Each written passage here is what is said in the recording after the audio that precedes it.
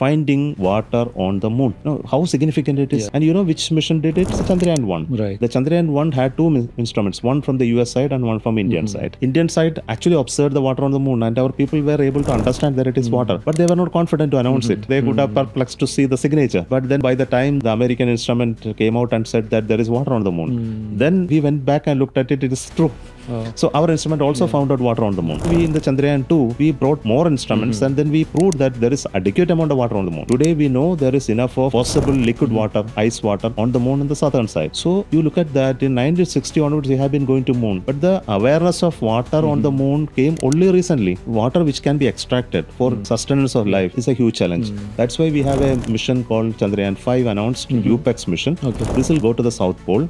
It will do drilling on places which is permanently shadowed, where the possibility of water being still buried there without sublimation will be there. You know, without the atmosphere, water cannot remain as water. Unless the temperature is so lower, it will remain layer. So we need to drill and find out. Much more proof of it is needed.